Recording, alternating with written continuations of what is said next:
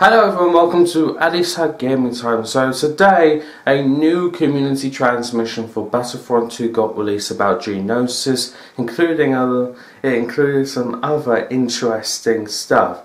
Before we begin, I just want to say I'm going to do things a bit differently. I may not read all of the things, but I'll try my best to do as much as I can. Also, if you can hear something in the background, it's probably one of our neighbours who is a woman basically singing. So yeah, 3 o'clock is basically like the dead time. If you film at 3, between 3 and 4, it's the worst time to film because noise just goes louder and then it goes down.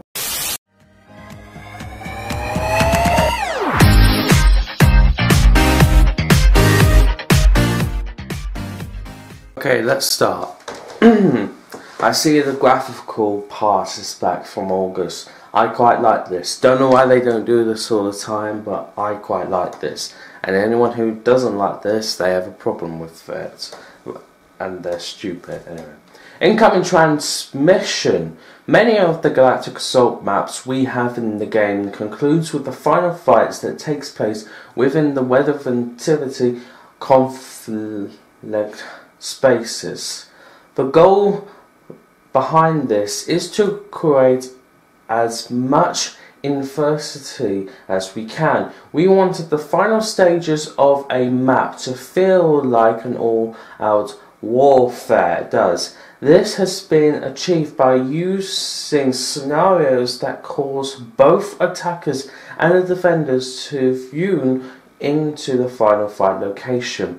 We have seen feedback that our community would like us to try and do less of this and instead end with something more open. We have experimented with this already, and the final part of Castle Extraction is a good example. For Genosis, we are looking to take a step further. The final 2 phases are very open, which makes it an ideal for vehicle-based combat and gives us its own identity and gameplay experience that is different from what is currently available within Galactic Assault. New vehicle, ADISHATV. Sorry if I said that wrong. The GIF should be up on your screens at this moment, or photo.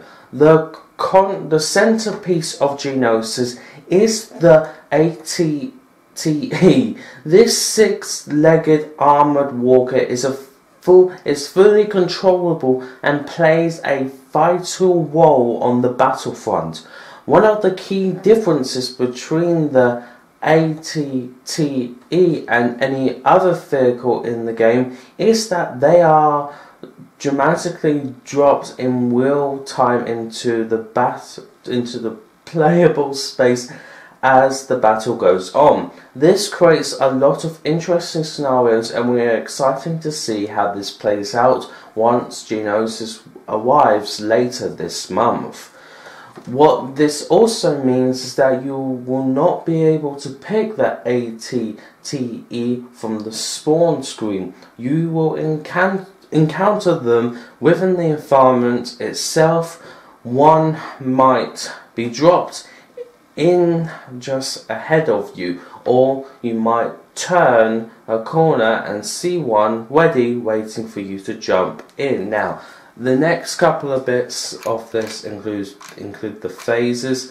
It goes up to phase 3 like always, but I'm not going to read them because we've got other stuff to do instead. I'll show you. I'll just put up the pictures up now.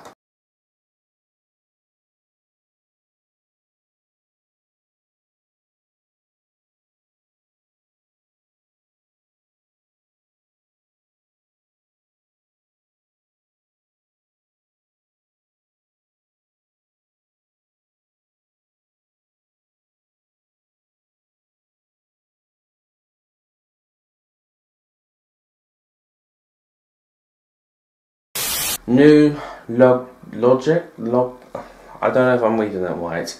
ADISHATV as reinforcements.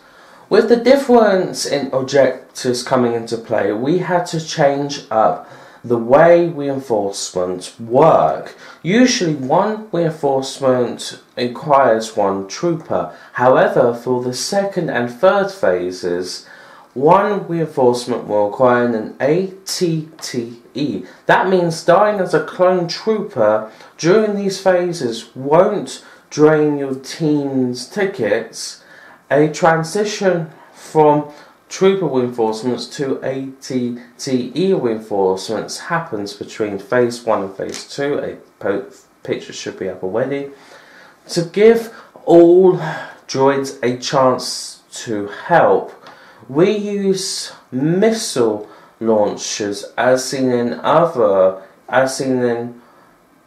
all other Walker phases in a slightly different way.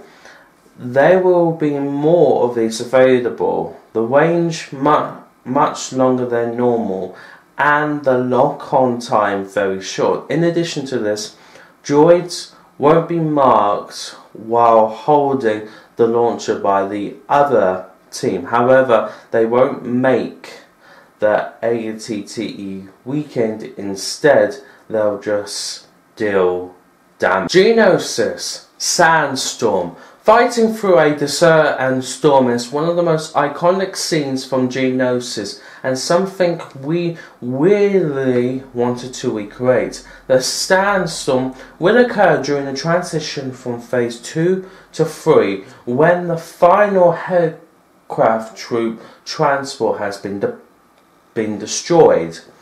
While fighting through the sandstorm, visibility is heavily reduced, and even when you're fighting in a complete open area, you'll feel like a close range gameplay.